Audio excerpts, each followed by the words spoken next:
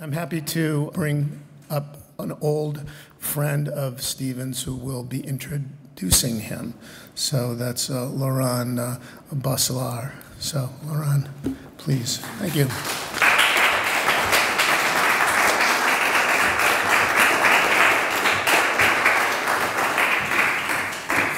Thank you, Henry. And yes, I am an old friend. I am. And it's that's one of the treasures that we get with age as we become old friends.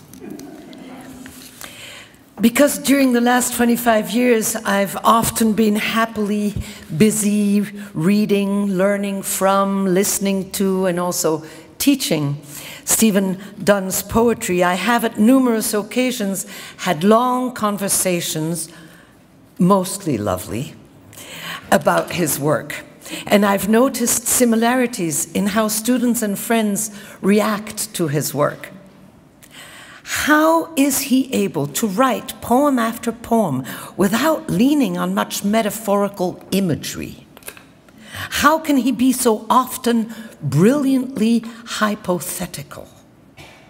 Or, although his poetry has its narrative and lyrical moments, he's a thinker, a poet of reflexivity, of personal and political conscience. Or, and I quote the poet Kurt Brown here, Dunn proceeds by rigorously refusing to adopt any emotion or position that has not been dispassionately examined. All this, of course, is very true. Impressively smart, and for some, delightfully heady and scholarly. And I nod and opine, even quoting some of his lines to appear as informed and together as my interlocutors. But what I listen for always, and hear a lot, is Stephen Dunn's constant, unerring, unfailing tenderness about the world, about our fallible human condition and our clumsy attempts to be holy and love as much as we can. And because of my good, ripe old age, Henry, I feel I can now say aloud what I have kept for myself all these years. Stephen Dunn is one of the very, very, very few poets I really trust. Last week, he sent me his new chapbook, Keeper of Limits, the Mrs. Cavendish poems.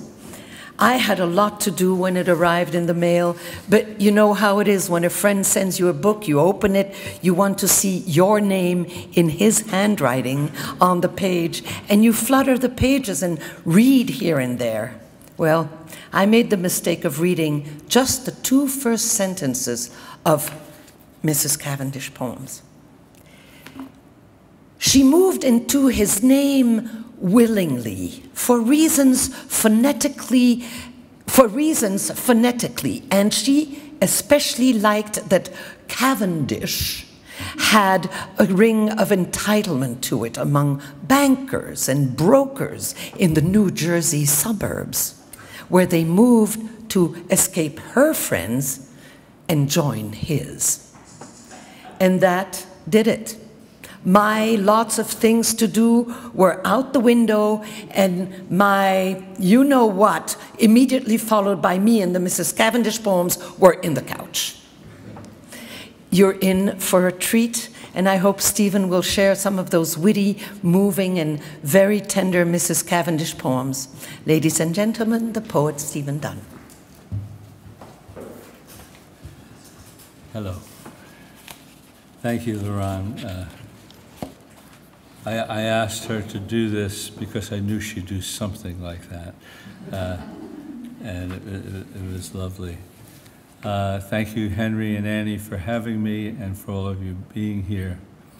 I want to start with a different chapbook that I did. The only poems I've ever published. Pardon me? How's that? Yes. Is that better? These are the only poems that I've published independently, that is paid for them myself. I found myself with about 18 or 20 short poems that seemed like they wanted to hang around together. So I'm going to start by reading you one very short one, and then do some other things. Then read some of the Mrs. Cavendish poems. This would be the inaugural reading of that book. But this is Giving Birth. At my favorite professor's dinner party years ago, I gave birth to what I thought was a new idea, and the room got quiet with tolerance. I still hear that tolerance.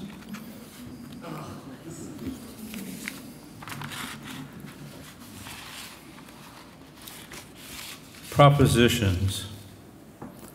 This is an epigraph from Randall Jarrell. What does a pig know about bacon? Propositions. Anyone who begins the sentence with, in all honesty, is about to tell a lie. Anyone who says, this is how I feel, had better love form more than disclosure. Same for anyone who thinks he thinks well because he had a thought. If you say you're ugly to an ugly person, no credit for honesty, which must always be a discovery, an act that qualifies as an achievement. If you persist, you're just a cruel bastard, a pig without a mirror, someone who hasn't examined himself enough. A hesitation hints at an attempt to be honest, suggests a difficulty is present. A good sentence needs a clause or two, interruptions set off by commas, evidence of a slowing down, a rethinking. Before I asked my wife to marry me, I told her I'd never be fully honest. No one, she said, had ever said anything like that to her. I was trying, I said, to be radically honest, but in fact I had another motive. A claim without a but in it is at best only half true. In all honesty, I was asking in advance to be forgiven.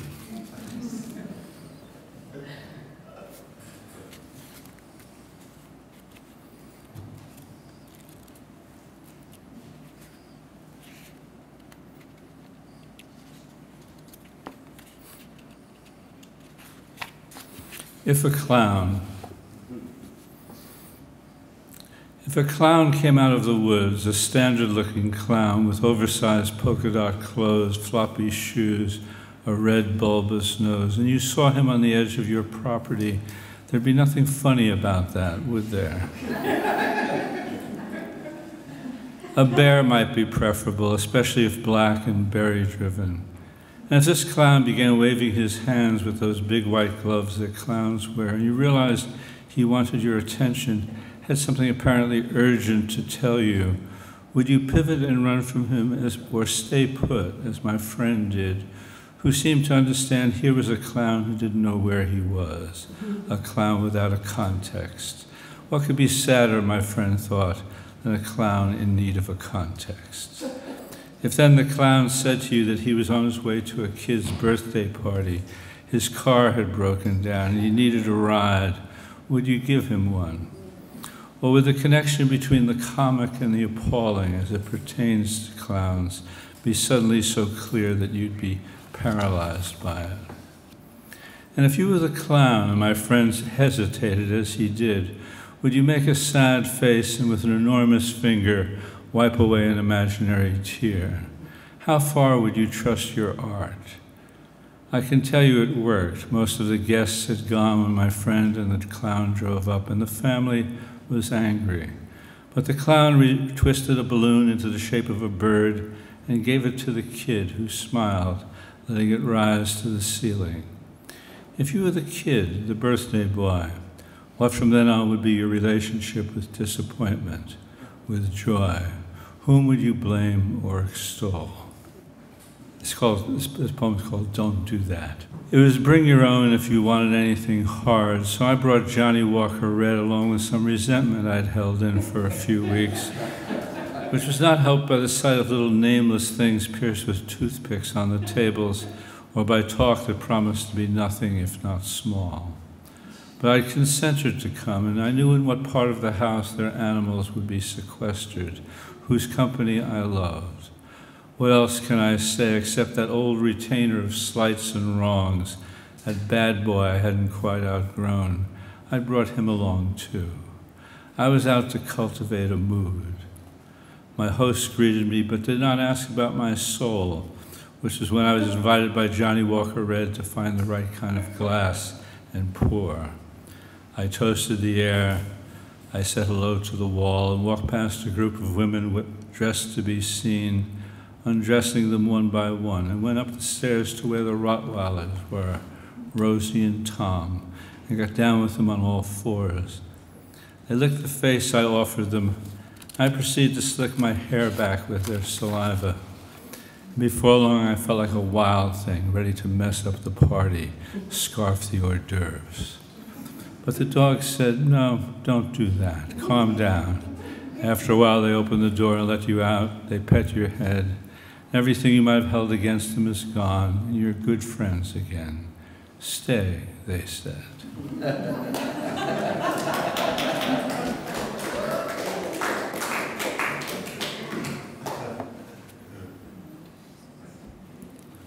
I think I saw on the advertisement for this reading a poem called Sea Level, which I'm now going to read to you.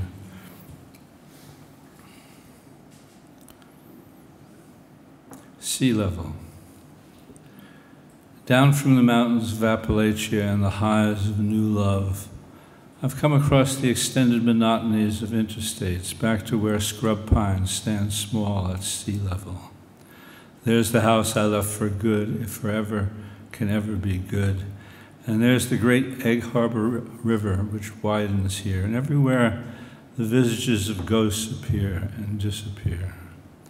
I've come to visit the friends who stayed casualties chorus, the dearest ones who somehow have learned to live amid the messiness of allegiances and turns and half-turns of whom now to console, whom to embrace, and when. I pull into their driveway wanting to tell them how it feels to have for the first time an undivided heart, a sudden purity of motive. But when I begin to speak, I realize I don't. I say it anyway, won't take it back. When the outside cat wants in, they let him in. Then he wants out, they accommodate. The cat is almost as lucky as I. No mountains here, I can see the afternoon sun on the horizon, hanging on, about to dip and be gone. Their yard is a dusty orange. I love the truth. I swear I do.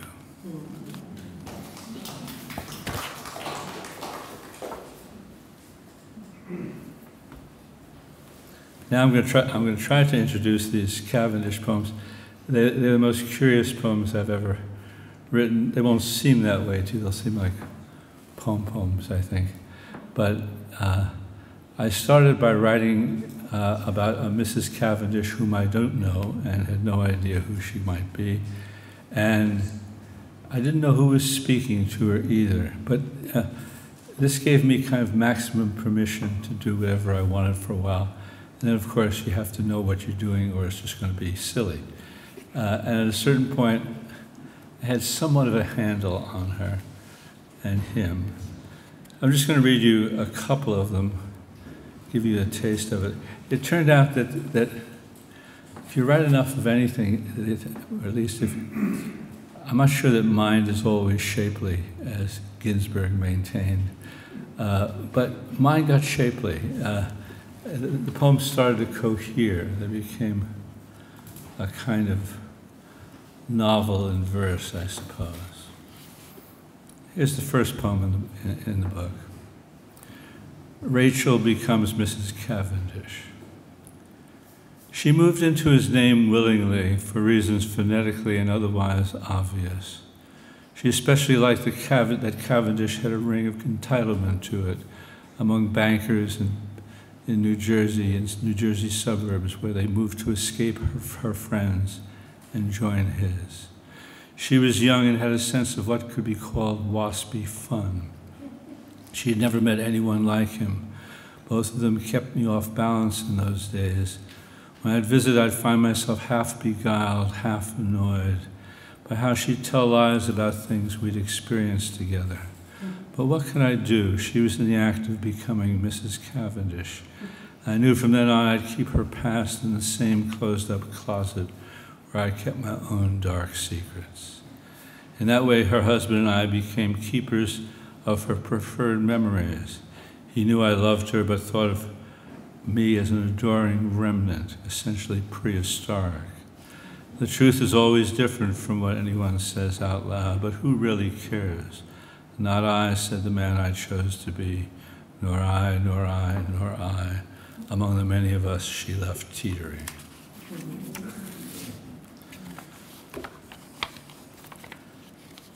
And this is actually the first poem I wrote in the Cavendish series, which is now on page 11, the way those things work out. Mrs. Cavendish in the End of Secrecy. Morning and the moon still out, a fuzzy moodiness over the land as the sea struggles with that old magnetism from above. Mrs. Cavendish, the sea doesn't want to be bothered today. It merely wishes to behave like a lake, settle back, reflect back a face like its own, sometimes wild, mostly calm. It also would like to change its salty ways, but like you, Mrs. Cavendish, it can't. The world is various, but also cruel. I tell you, Mrs. Cavendish, you should buy a big flat-screen TV and engage the world in the safe way most of us do. When the census man comes with his charts and those categories he'll want you to check, so remember to lie about your age. Tell him you're not happy about the end of secrecy. You don't want to become a stat. At another time, the sea too will want to undulate and roar, not be lake-like at all. Mrs. Cavendish, there's so much women peculiarity to accommodate. I wish I could tell you the best stroke to use if you choose to swim where the orcas rule. All I know is that you shouldn't answer if a man without a heart asks about yours. He'll have plans, he'll have strange eyes in the front of his head. They'll be for you. And when the moon will recede, cannot help, will only serve as witness as the cosmos does.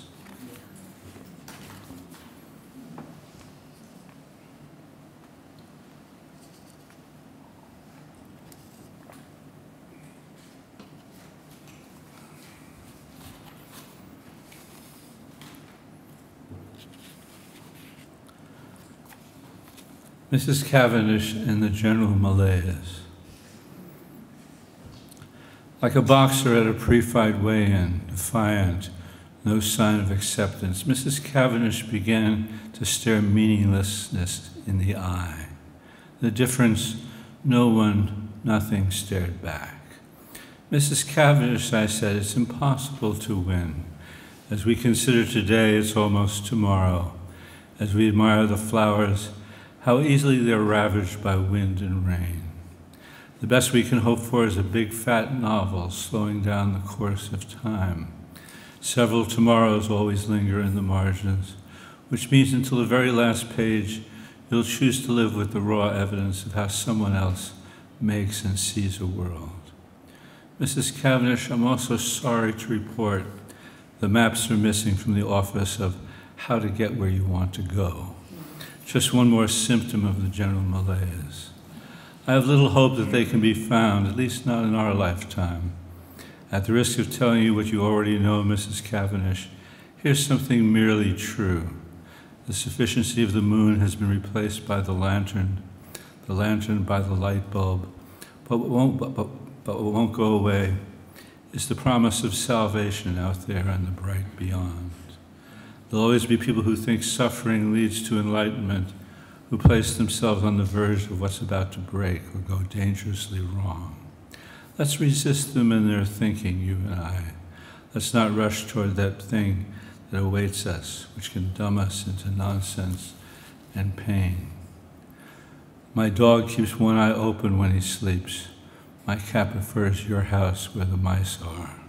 Stare ahead, my friend. The whole world is on alert. Mrs. Cavendish, every day is old news.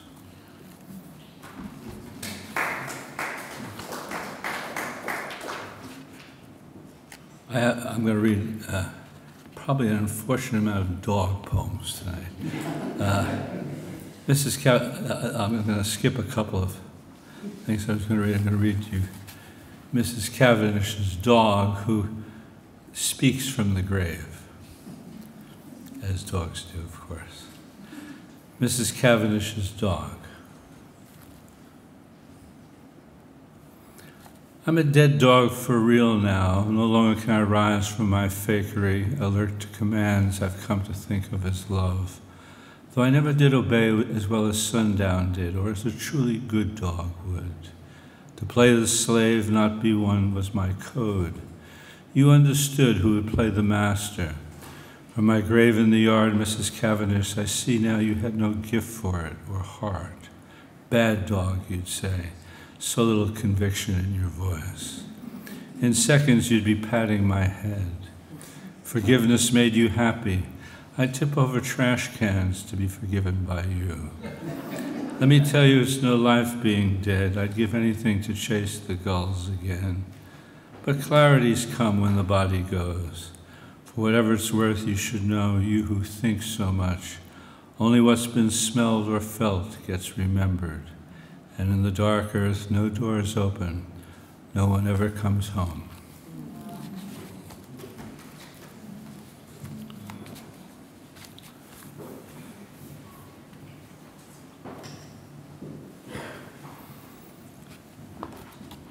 I don't know if any of you have a time of day when you're most likely to get in trouble. Mine's around...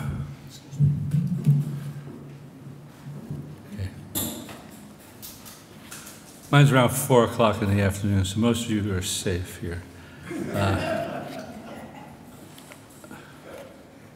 You will see what I mean shortly.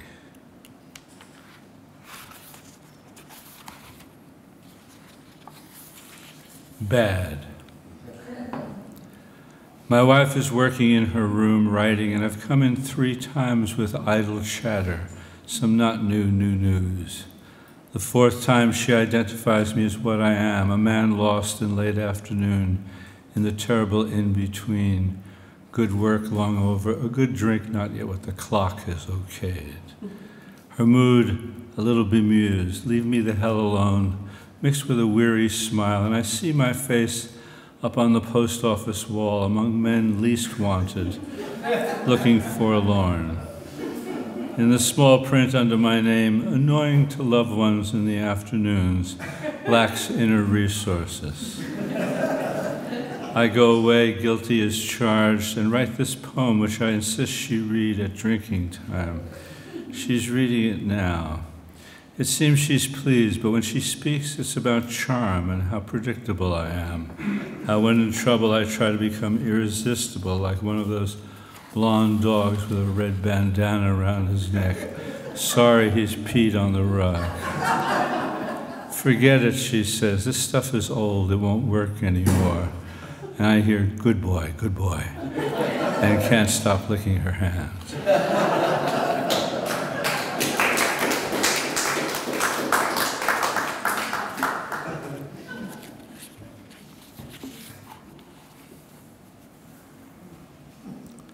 The imagined. If the imagined woman makes the real woman seem bare-boned, hardly existent, lacking in gracefulness and intellect and pulchritude, and if you come to realize the imagined woman can only satisfy your imagination, whereas the real woman with all her limitations can often make you feel good, how in spite of knowing this does the imagined woman keep getting into your bedroom and joining you at dinner? Why is it you always bring her along on vacations when the real woman is shopping or figuring the best way to the museum?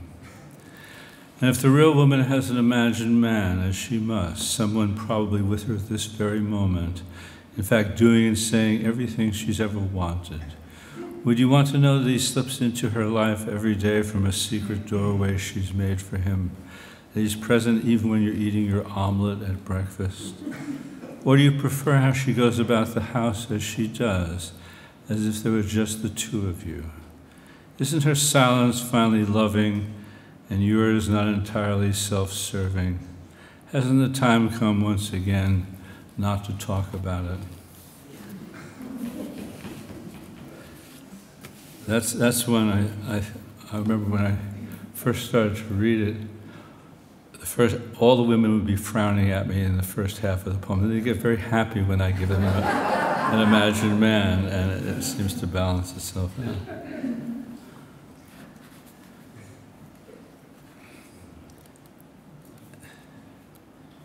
Here's a love poem to my wife, Barbara. Here and now. There are words I've had to save myself from, like my Lord and Blessed Mother, words I said and never meant, though I admit a part of me misses the ornamental stateliness of high mass, that smell of incense. Heaven did exist, I discovered, but was reciprocal and momentary, like lust felt at exactly the same time. Two mortals, say, on a resilient bed, making a small case for themselves. You and I became the words I'd say before I'd lay me down to sleep, and again when I'd wake. Wishful words, no belief in them yet. It seemed you'd been put on earth to distract me from what was doctrinal and dry. Electricity may start things, but if they're to last, I've come to understand a steady, low-voltage hum of affection and the difficulty of turning a page. Of affection must be arrived at. How else to offset the occasional slide into neglect and ill temper? I learned in time to let heaven go its mythy way, to never again be a supplicant to any single idea. For you and me, it's here and now from here on in. Nothing can save us, nor do we wish to be saved. Let night come with its austere grandeur, ancient superstitions and fears. It can do us no harm. We'll put some music on, open the curtains, let things darken as they will. This is called Talk to God.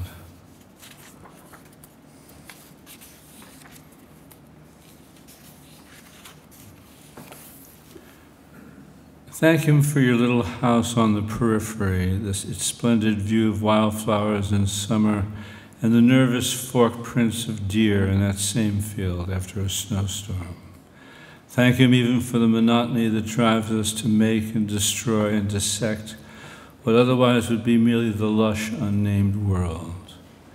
Ease into your misgivings. Ask him if in his weakness he was ever responsible for a pettiness, some weather, say, brought in to show who's boss when no one seemed sufficiently moved by a sunset or the shape of an egg.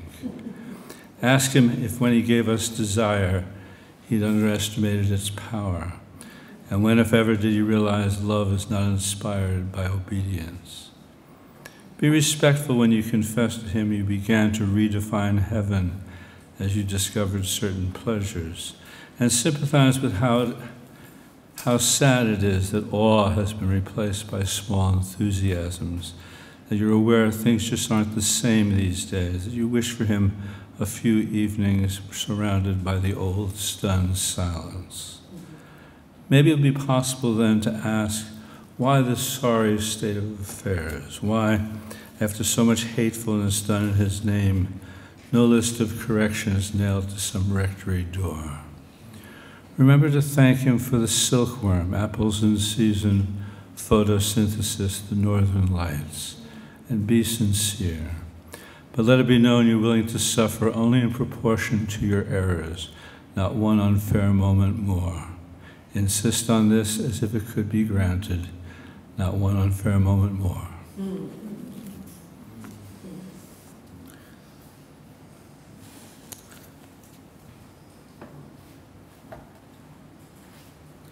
I was at a writer's colony at Yaddo a couple of summers ago with a poet named Spencer Reese, good poet, who was writing a long poem about Hartford, Connecticut, where he grew up. It was about his mother and about Wallace Stevens, of course, where Stevens spent most of his life. And in reading it, I was aware of something that he didn't know about Stevens, that I knew, and knew would screw up his poem a little bit if I told him it. And I told him it, and it screwed it up happily, I think, and he thought so too. But it was, this is an important detail I have to not leave out. He was leaving the next day to be ordained as an Anglican priest. And the line from Stevens, I believe it's from one of his essays, is that the poet never yields to the priest. And it turned out, after our discussion that night, this became, I think, the most ecumenical poem I've ever tried or written. If the poet doesn't yield to the priest, as Stevens says he shouldn't, and if both reside in the same village and call on their powers to rectify or explain the latest disaster, does the priest become less persuasive because his ideas are likely not his own? And is the poet suspect for the same reason? Would a good priest find the right words as the good poet would, in among the many words passed down for centuries on what to think, what to believe? Or would reverence always get in the way of the true, thus possibly giving the poet the edge? That is, if the poet mistrusts words as he should, makes them pass hard tests, though they must be arranged and shaped in order to convey even a smidgen of truth, wouldn't he, although self-ordained, be more reliable? But what if the villagers believed they were saved by a prayer the priest said one Sunday morning among the ruins, and all the poet could do was elegize the ruins? Would the real and the imagined fuse, become something entirely new? And what if the poet and priest were one, each invoking the other as the crops grew and rain was steady in rainy season? Or just as confusing, things got worse and prayers proved useless, and poems merely decorated the debris where a house once was? Would it be time for the priest to admit he'd known but one book, for the poet to say he'd read many and look, it hasn't helped? Or has the issue from the start been a great need that can't be fully met, only made bearable and sometimes served by those who try?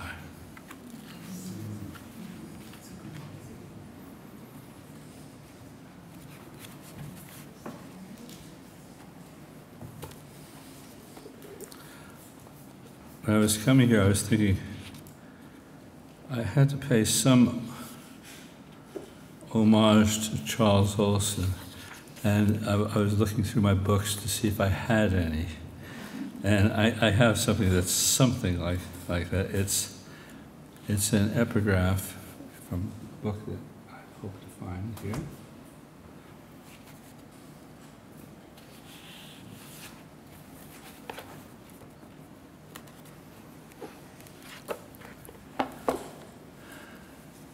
I wrote a book called Riffs and Reciprocities, maybe it came out in '96, I think.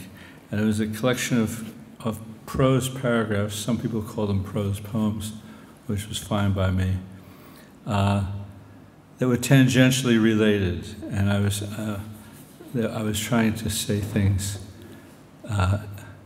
in sentences that I had never heard anybody write before. That's a dangerous thing to say when you're going to read, because you will say, well, I know that one.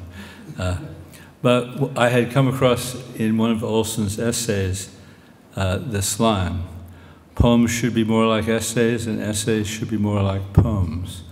And that's the epigraph to that book. I'll read you a couple.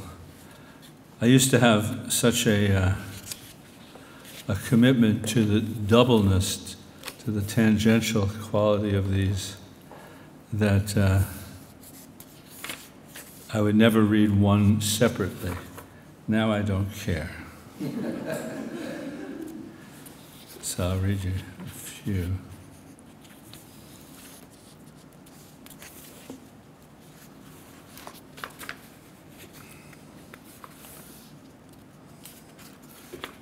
This is Scapegoat, if I can find it. Scapegoat. It's the Day of Atonement, and Aaron has a brilliant idea. 2 goats as offerings to the Lord. One he kills as a personal atonement for himself and his house. The other is the scapegoat. He lays both hands on its head, confessing the sins of the people, then sends it off into the wilderness. Poor goats, lucky unburdened people. It's easy to see why such an idea caught on. There's a burnt offering, too, involving a ram. In the face of the ineffable, Aaron tries to cover all bases. But we're mostly interested in the goat that bears our large and small mistakes and carries them away from us. Leviticus knew how to tell a story, but here's what was never reported. The Lord saw the goat in the wilderness stumbling, half dead. He said to it, "A goat's life is an awful thing. This was not my intention. What they've done to you is just one more of their sins."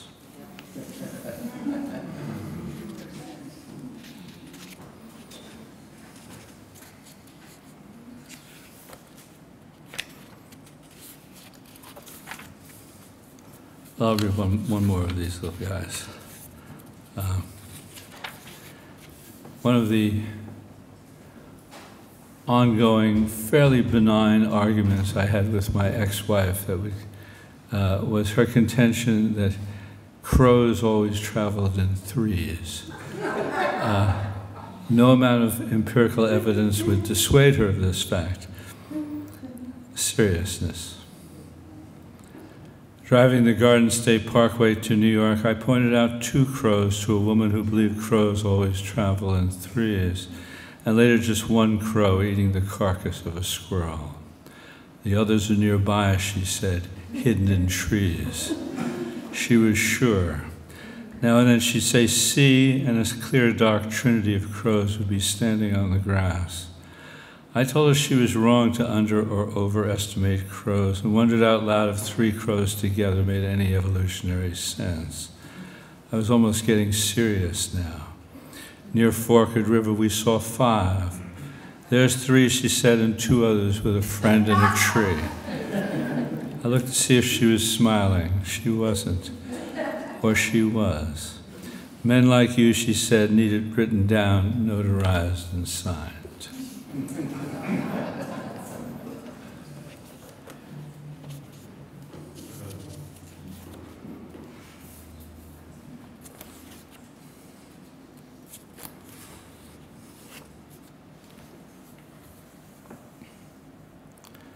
After. Jack and Jill at home together after their fall, the bucket spilled, her knees badly scraped, and Jack with not even an aspirin for what's broken. We can see the arduous evenings ahead of them, and the need now to pay a boy to fetch the water. Our mistake was trying to do something together, Jill sighs. Jack says if you'd let go for once, you wouldn't have come tumbling after. He's in a wheelchair, but she's still an item, for the rest of their existence confined to a little rhyming story. We tell it to our children who laugh, already accustomed to disaster. We'd like to teach them the secrets of knowing how to go too far, but Jack is banging with his soup spoon, Jill is pulling out her hair. Out of decency, we turn away, as if it were possible to escape the drift of our lives, the fundamental business of making do with what's been left us.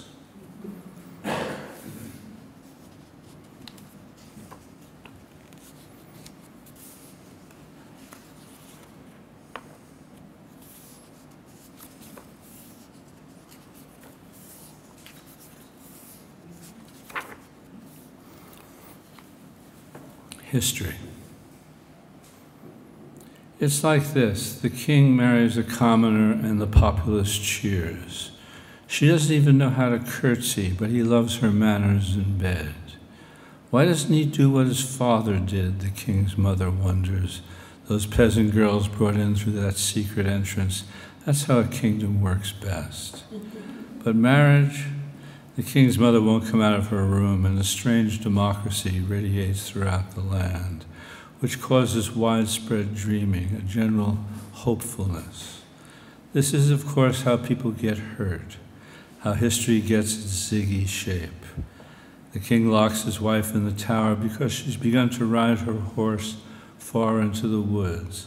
How unqueenly to come back to the castle like that, so sweaty and flushed. The only answer his mother decides is stricter rules. No whispering in the corridors, no gaiety in the fields. The king announces his wife is very tired and has decided to lie down, and issues an edict that all things yours are once again his. This is the kind of law that history loves, that contains its own demise. The villagers conspire for years, waiting for the right time, which never arrives. There's only that one person, not exactly brave, but too unhappy to be reasonable, who crosses the moat, scales the walls.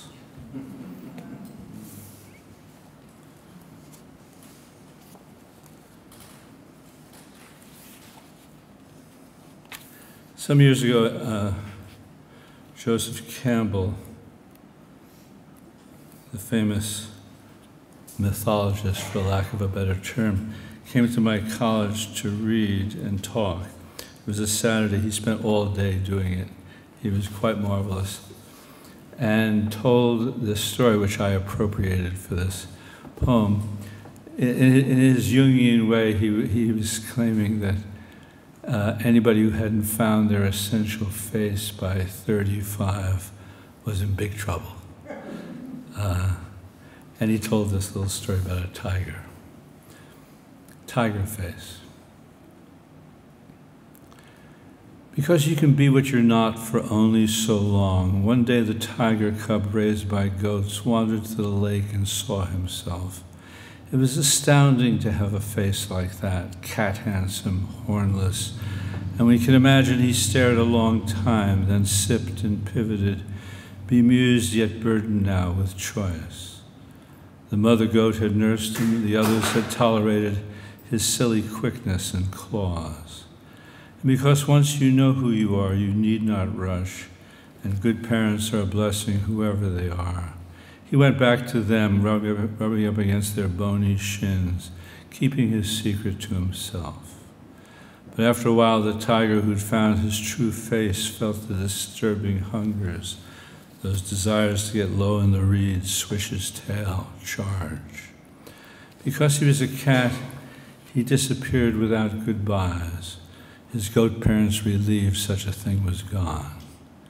And we can imagine how alone and beyond choice he wholly became who he was, a zebra or gazelle, starting the great blood rush and odd calm as he discovered while moving what needed to be done. I'll read 3 or 4 more.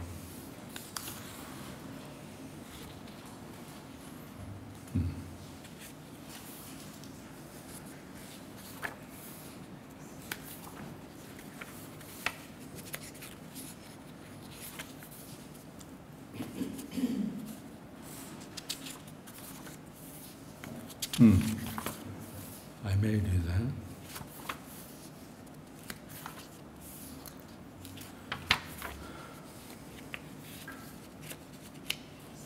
One of the pleasures of being here in Gloucester is to have a bunch of my friends with me. We're staying out on Eastern Point, and they're very dear people, and more of them are coming next week. This is finally a poem, I think, about companionship, though it may seem like something else for a while. A post-mortem guide for my eulogist in advance. Do not praise me for my exceptional serenity. Can't you see how I've turned away from the large excitements and have accepted all the troubles? Go down to the old cemetery. You'll see there's nothing definitive to be said. The dead once were all kinds, boundary breakers and scallywags, martyrs of the flesh, and so many dumb bunnies of duty, unbearably nice. I've been a little of each. And please resist the temptation of speaking about virtue. The seldom tempted are too fond of that word, the small-spirited, the unburdened. Know that I've admired in others only the fraught straining to be good. Adam is my man, and Eve's not to blame. He bid in. It made no sense to stop. Still, for accuracy's sake, you might say I often stopped, that I rarely went as far as I dreamed. And since you know my hardships, understand they're a mere bump and setback against history's horror. Remind those seated, perhaps weeping, how obscene it is for some of us to complain. Tell them I had second chances, I knew joy. I was burned by books early and kept sidling up to the flame. Tell them that at the end I had no need for God, who'd become just a story I once loved, one of many with concealments and late-night rescues, high sentence and pomp. The truth is I learned to live without hope as well as I could, almost happily, in the despoiled and radiant now. You who are one of them say that I love my companions most of all. In all sincerity, say that they provided a better way to be alone. Okay.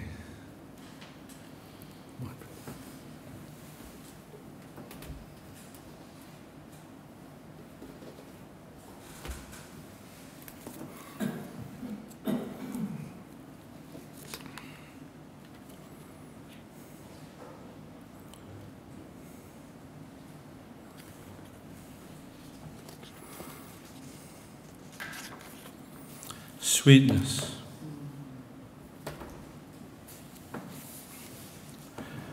Just when it has seemed I couldn't bear one more friend waking with a tumor, one more maniac with a perfect reason, often a sweetness has come and changed nothing in the world except the way I stumbled through it, for a while lost in the ignorance of loving someone or something.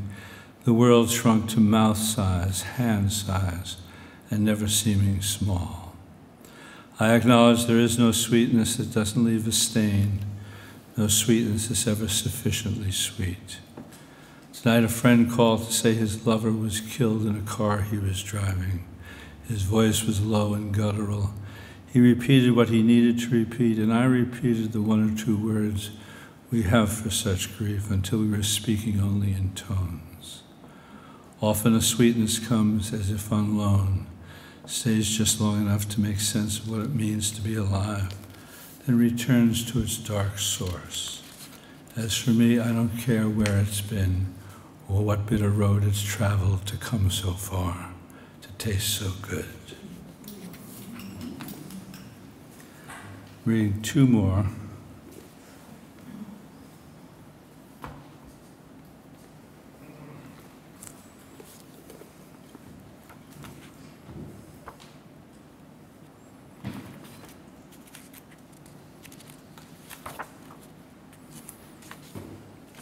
What goes on?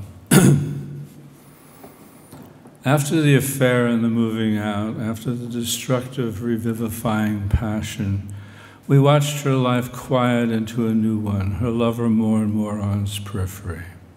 She spent many nights alone, happy for the narcosis of the television. When she got cancer, she kept it to herself until she couldn't keep it from anyone. The chemo debilitated and saved her. And one day her husband asked her to come back, his wife, who after all had only fallen in love as anyone might who hadn't been in love in a while. And he held her so different now, so thin, her hair just partially grown back. He held her like a new woman, and what she felt almost as good as love had. And each of them called it love because precision didn't matter anymore. And we who'd been part of it, often rejoicing with one and consoling the other, we who had seen her truly alive and then merely alive, what could we do but revise our phone book, our hearts, offer a little toast to what goes on?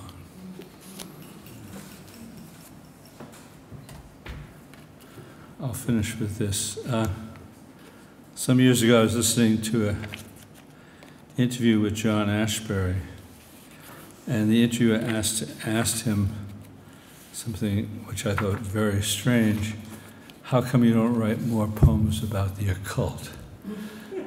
And he said, because it's not strange enough, which seemed just right.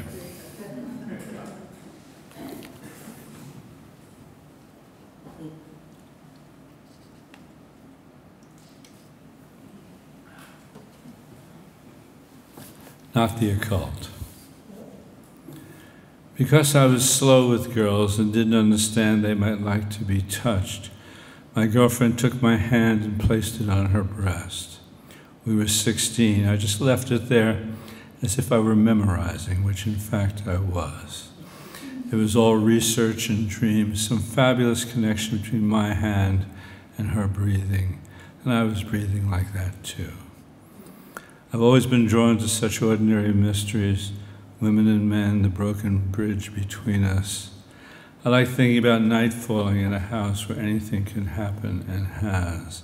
Strangers coming in from their public outposts, the drift of history behind any wish to explain. How to say what can't be said across a table or bed. It's not the occult and those obvious stakes in the heart that make me wonder. I confess I have trouble speaking to people fond of outer space. I don't like riddles. I'm tired of ambiguities, old academic hush. Still, things happen, and simply to record them is often to deceive, to even sometimes mimic fog, the way it's perfectly yet inadequately clear about itself. I'm thinking of that woman returning from the restroom, unable to recognize her husband. She wasn't old, he hadn't disappeared, though she perhaps had lost him. "Where is my husband?" she asked the waiter, who pointed toward the table. I'm thinking of the time we lay ourselves down among the dwarf pines, looked up at the sky. Nothing was new up there, and down here the words for love stuck in their history of abuse. Angel, I wanted to say, meaning darling. It seems heroic how we survive each other, heroic how we try. I'm thinking of the power of loveliness to sadden. Oh, once there was such awe, such a pure desire to praise. There's not one of us who inspires as much. But I love the local and crude, somehow made beautiful, all the traces of how it got that way erased. I love the corporeal body itself, designed to fail, and the mind, the helpless mind, so often impelled to think about it. Thanks for listening.